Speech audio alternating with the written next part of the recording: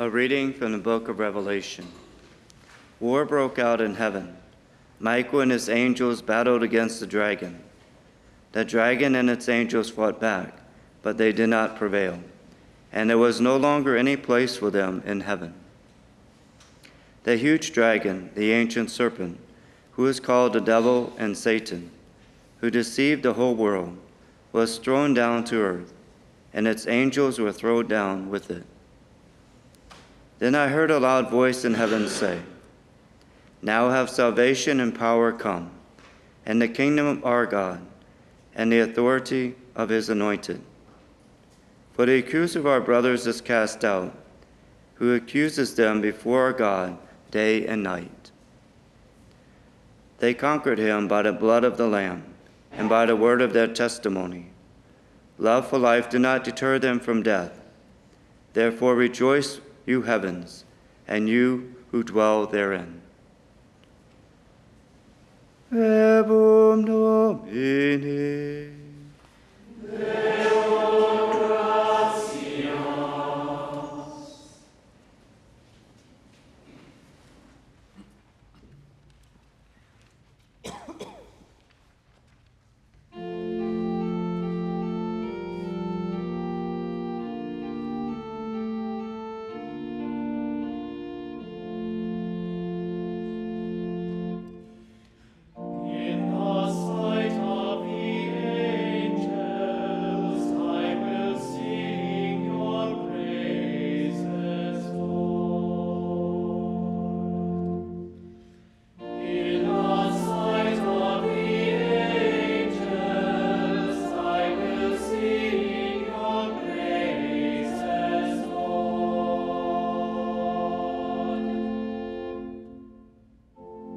Thank you, Lord, with all my heart.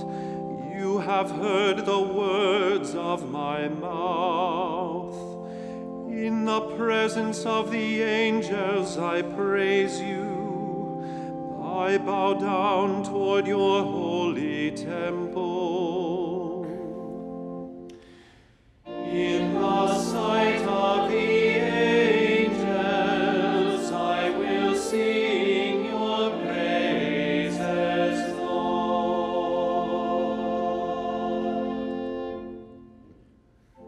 I give thanks to your name for your merciful love and your faithfulness. You have exalted your name over all. On the day I called, you answered me. You increased the strength of my soul. In the sight of the angels, I will sing your praises, Lord. All earth's kings shall thank you, O Lord, when they hear the words of your mouth. They shall sing of the ways of the Lord. How great is the glory of the Lord. In the sight of the angels, I will sing your praises, Lord.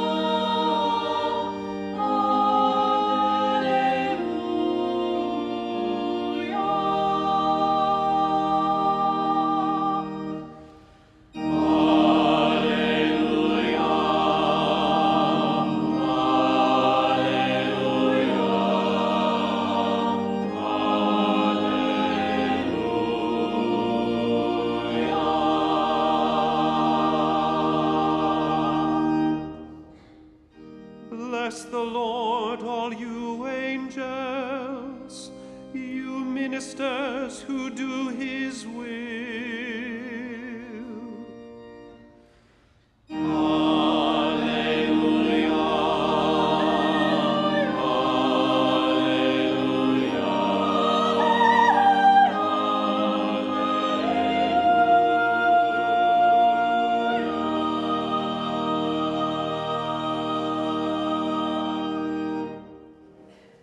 Dominus vobiscum. Et cum spiritu tuo. Lectio Sancti Evangelii secundum Johannem. Gloria tibi, Domine. Jesus saw Nathanael coming toward him and said of him, "Here is a true child of Israel. There is no duplicity in him." Nathanael said to him, "How do you know me?" Jesus answered and said to him, "Before Philip called you, I saw you under the fig tree." Nathanael answered him, "Rabbi, you are the Son of God. You are the King of Israel." Jesus answered and said to him, "Do you believe because I told you that I saw you under the fig tree? You will see greater things than this." And he said to him, "Amen, amen, I say to you, you will see heaven opened and the angels of God ascending and descending on the Son of Man." Verbum Domini.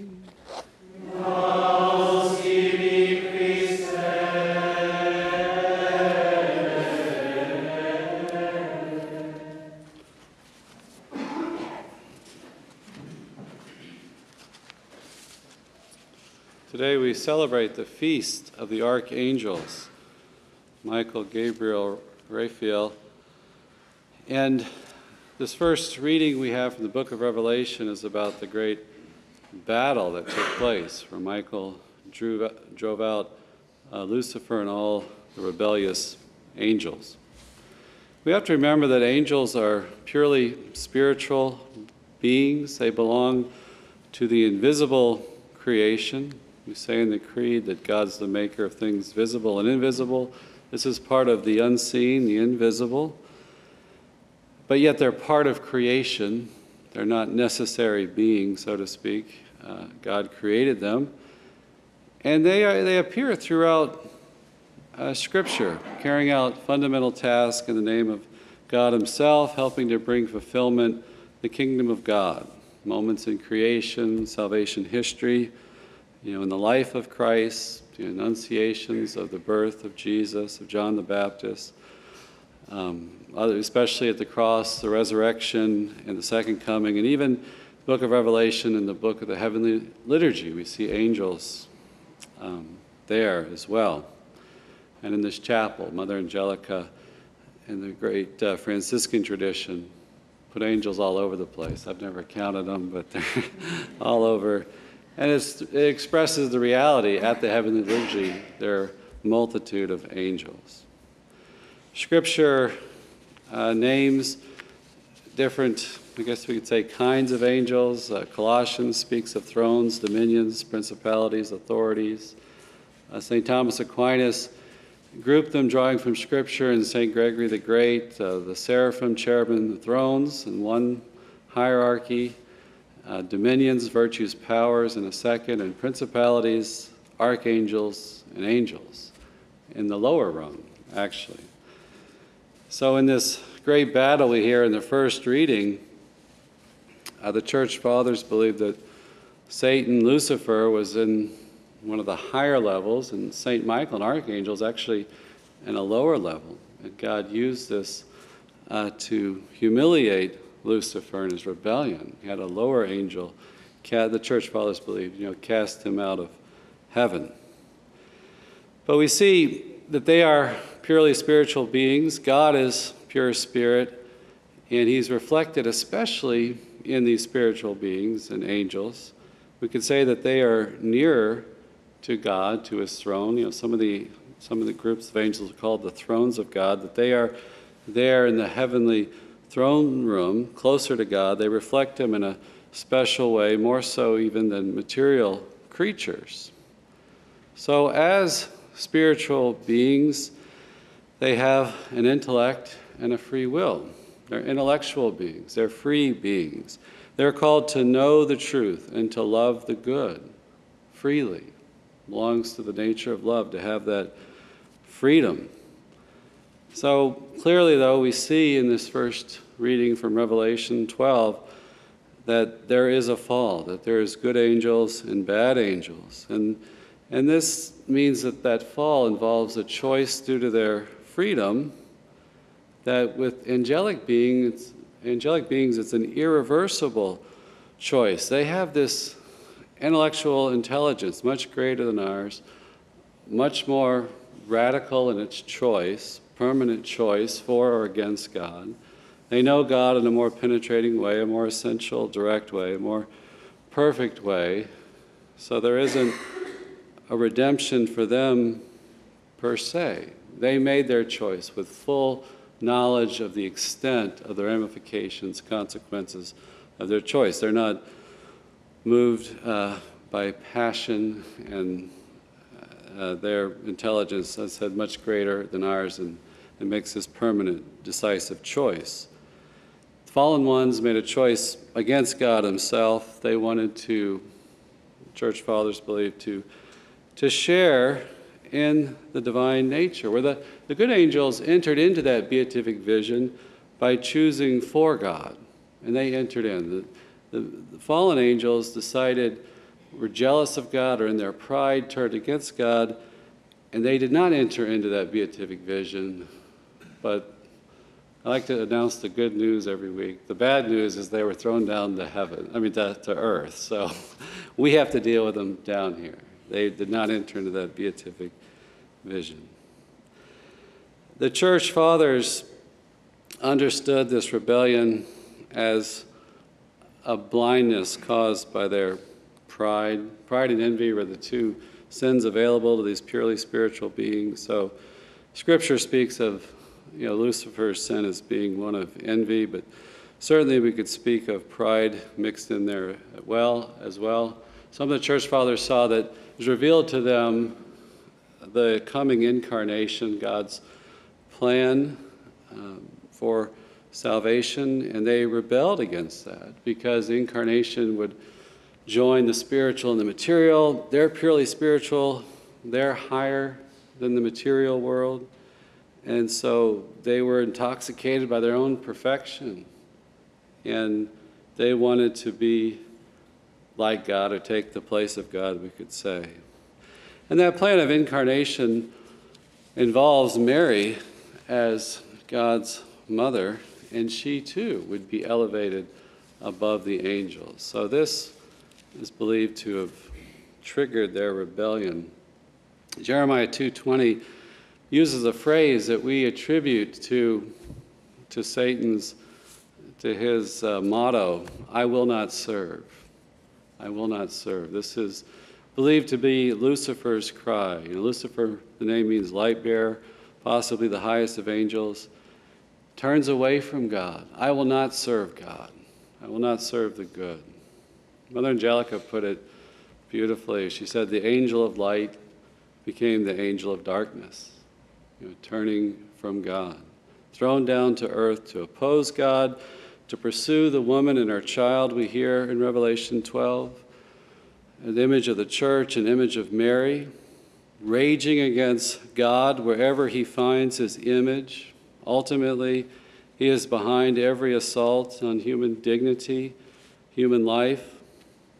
He assaults all the good rooted in our human nature as created by God. Seeing that image of God, especially in us, in that given human nature, raging against marriage, family, sexuality, our bodies, which our bodies participate in that image and likeness of God as well, not just our souls. And he says, I will not serve this plan of God. I will rebel, rage against it, and try to destroy it. And it's vicious. He's given completely over to evil. And he's prowling the earth, like a roaring lion. Well, the good news part of this is that Michael is on the scene and the other archangels. As I said, he's considered one of the lower angels, the lower rung of angels. But his motto is, his name means, who is like God. Lucifer is trying to become God or become like God, sharing the divine nature. Michael is God's defender, proclaiming who else is like God. I want to serve God. I'll serve the good. And Gabriel, another archangel, we see that he is bound to the link to the incarnation, the different annunciations of John the Baptist and of Jesus. His name means my power is God. Raphael means God heals. We see him in the book of Tobit, and especially children there are entrusted to Raphael, to his protection. So these angels are given to us to help us to possess salvation, to help, in that plan of salvation, in this difficult struggle that we're in. Satan's thrown down to earth. In Scripture, he's spoken of as the accuser who denies the truth about God. John 8 calls him the father of lies. He lies about the good, distorts the good. He's a murderer from the beginning, meaning he destroys the good. 1 John 5 speaks of the fact that the whole world lies under the power of the evil one. I think we often forget that. As the world can dress itself up as so enticing, intoxicating, attractive, as a good path for us to take. And we forget Satan's influence on it. But the good news today, though, is that Satan is not infinite. He's only a creature. He and his minions, they're creatures. That Michael won the first battle in heaven. Jesus has won the definitive battle, the definitive victory over sin and death. And not only that, as we saw the other day in the readings, when he sends out the 12, he gives authority to his disciples over the demons. He shares that power. We see that in the church's, the rite of exorcism. We see that in any prayer that we have, especially prayer to St. Michael in our struggle against evil or against the evil one. He's given the authority to the church, sharing in this victory over evil, that if we come to the sacraments, if we just bathe ourselves in the Word of God and the Scriptures and the truth of the gospel, participate in the sacraments, have a real prayer life, come to adoration, repent of sin, that protects us from all this onslaught of evil. And on top of that, Genesis 3:15, in God addressing Satan himself, speaks of this enmity between him and the woman. That's a prophecy, the first gospel, the proto-evangelium of Mary, that she will be at odds with Satan, that he will have no part of her, sin will have no part of her. She is the Immaculate Conception. She is, in the Scriptures, described as full of grace. Revelation 12 speaks of the dragon, Satan, pursuing the woman, but the woman's protected. He goes off to make war on her offspring, those who keep the commandments, who give witness testimony to Jesus. But she is clearly there to help, to protect us, to guide us, to help us to hold on to that grace we're given in the sacraments, that grace we're given through faith in the Word of God. She helps us in this struggle, the lowly woman, the humble woman. So let us have that humility of a Michael, of a Mary, to trust God, to live in His grace, and not to give in to the evil one.